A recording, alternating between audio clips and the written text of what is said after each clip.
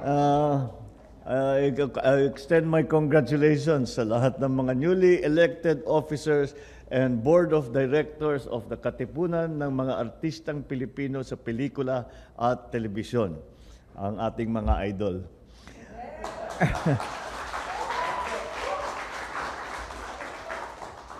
I am pleased to hear your oath responsibly lead to our very own Actors Guild, and to know that the government has a genuine and reliable partner in all of you. Since the establishment of this group, the KAPPT has upheld the welfare of local film and television industry workers, given jobs and opportunities to our fellow Filipinos, and brought dynamism to our economy. Over the years, the KAPPT has fostered amongst its members, dapat tawag kapit. Nakita ko lang sabi ko, bagay na bagay sa inyo, kapit. Has fostered unity among its members, enabling the organization to embark on many noteworthy projects and endeavors amidst the challenges of the times. As we remain steadfast in improving the environment and condition for our workers in all sectors, I urge you all to continue to take the lead through your meaningful initiatives. Maliwanag na maliwanag sa amin, dalawang bagay. Unang-una, napakabigat ng tama ng pandemya sa ating mga creatives at saka sa creative industry.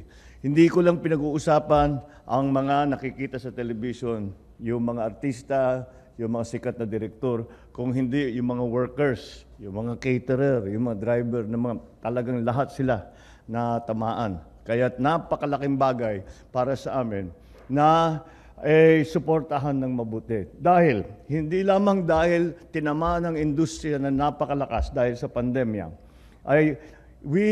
for us, it is very, very important not only internationally, but also nationally, na maging malakas ang boses ng ating mga creative industry.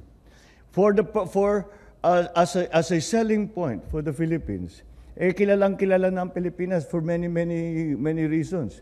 At kung sa creatives, palagay ko, hindi na natin kailangan na masyadong ipaliwanag. Maraming mga award din na ng mga direktor sa mga international film festivals.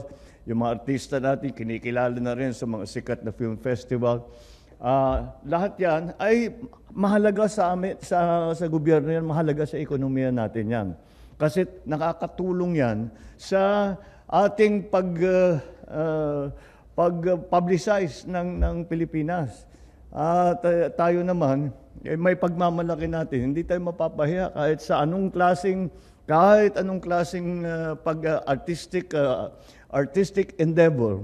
Ang Pilipino talaga naman, swerte lang siguro tayo, nabasbasan tayo ng Diyos na nabigyan tayo ng ganitong klaseng talento, pero nandyan talaga. At kaya hindi tayo, at mahalaga nga ito, para hindi lamang tulungan ng ating mga practitioners, kung hindi pati na ipagmalaki ang kultura ng Pilipino sa buong mundo.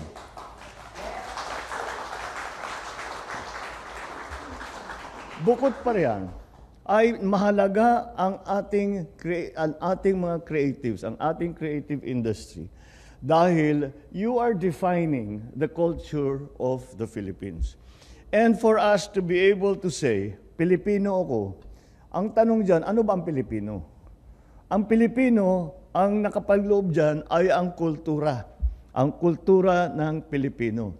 Pag pinapatibay natin, pinapaganda natin, at binibigyan natin ng suporta lahat ng ating mga creatives, ito ay pagsusuporta sa ating pagiging Pilipino.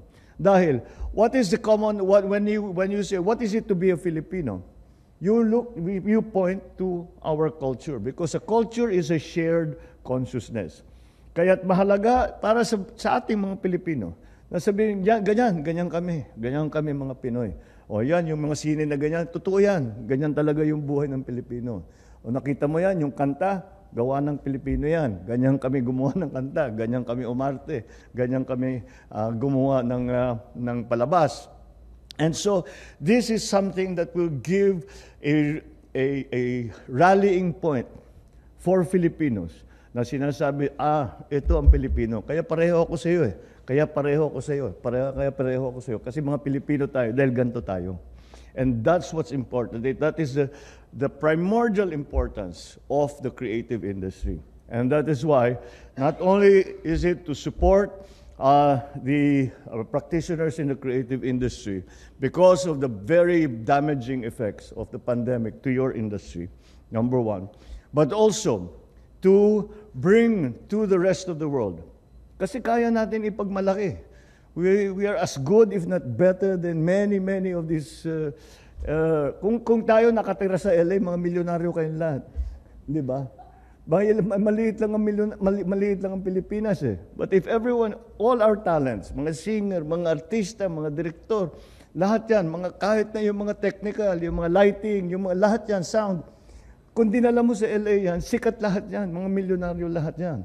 Kaya it's time already that we bring that culture of the Philippines. And finally, it is the way that we define ourselves. The work that you do is what defines us as Filipinos. Kaya napakahalaga na suportahan ang creative industry.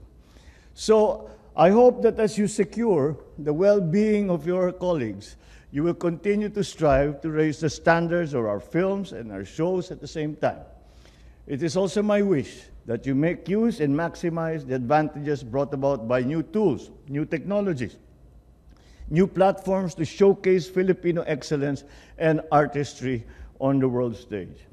Through the effective combination of these technological developments in your craft, you have greater opportunities to share our tradition and values farther than ever, even as you continue to mold, to influence, and to shape the society that we live in. I congratulate all of you, and I thank you for your desire to create a better industry that future generations can appreciate, enjoy, and be proud of.